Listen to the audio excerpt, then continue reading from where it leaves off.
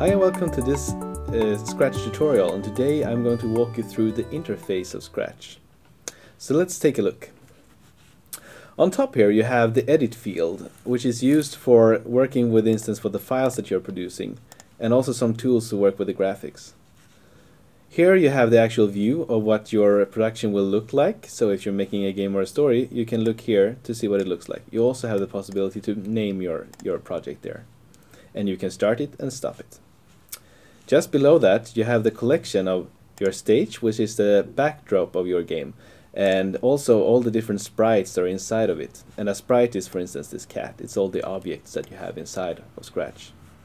Here in the middle you have three different things. There are scripts, and then there is another tab called costumes and one for sounds.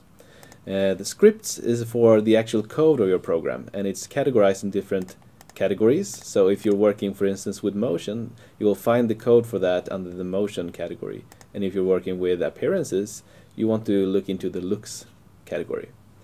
Under costumes, on the other hand, you work with the graphics of your game. So if you have a sprite selected here and press costumes, you will get into the actual looks of that character and be able to edit it as well.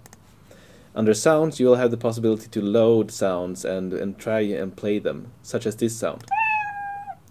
And this is also where you go when you want to add additional sounds to your game. Finally, to the right here, you have the possibility to share your product and as well as see what it looks like on the homepage. Thank you.